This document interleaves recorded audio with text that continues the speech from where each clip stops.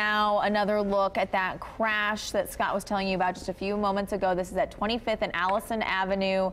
A crash reportedly with entrapment. Our mobile news tracker is there. Kevin, can you give us some more details about the scene?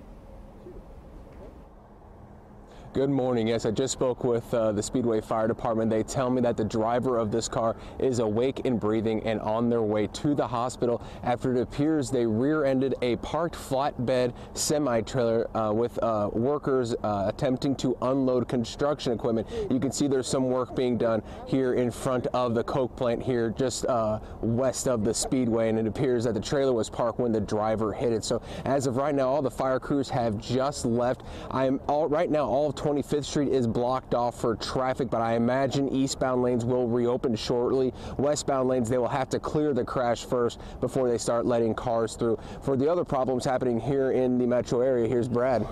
Well, for a better look on the map.